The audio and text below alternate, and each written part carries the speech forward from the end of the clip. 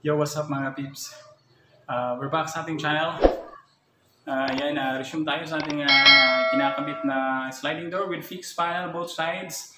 At saka may mga header na fixed glass din. So bali, yung ating gagawin ngayon mga peeps is maglalagay na tayo ng snap-on para sa kanyang fix sa may ibabaw na bahagi, which is the header. Pero bago tayo tutungo sa ating gagawing paglalagay ng fixed glass, ating kinabit na sliding door with fixed panel. Kung bago ka lang sa aking channel, support naman mga peeps. Please subscribe to my YouTube channel and then click nyo na rin yung notification bell para always updated ka sa mga upcoming video natin. So tara mga peeps, let's do this! So bali yan yung ating ginawa ngayon mga peeps. Nag-resume tayo sa ating kinabit na sliding door with fixed panel both sides. Bali maglalagay tayo ng SOBC yan sa may ibabaw na bahagi. So excuse me po. So ayan mga peeps. So kung napapansin nyo, hindi na ako naglagay ng SOBC dito sa may tubular. So bali ipapatong na lang natin dyan yung ating glass. So repeat lang natin yung process mga peeps dito sa may kabila. So pakita ko sa inyo kung paano ko ito ginagawa.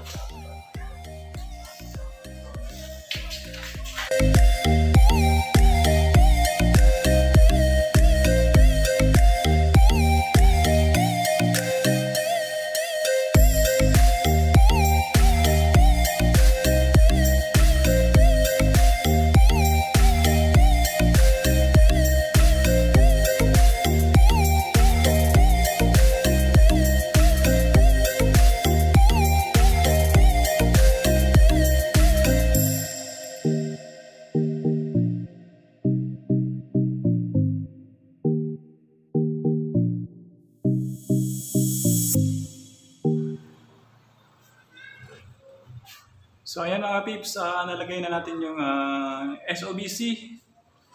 So next na ipa-follow natin dyan is yung glass na.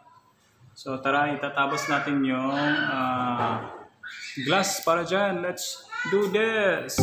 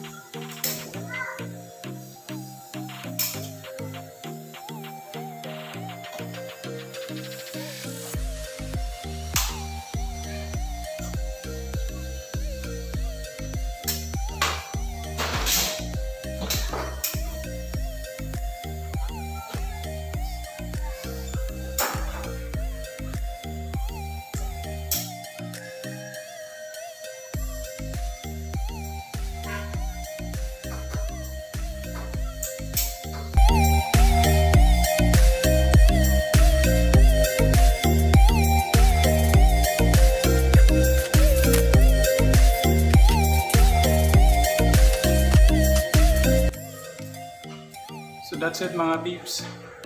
We're done installing the glass. Ayan. So that's the result. So ganyan lang po yung process kung paano po magkabit ng fixed glass using the SOBC or stop-on base and cover. So hanggang sa muli, this has been Fong's Work. See you again sa susunod nating mga video. Bye-bye!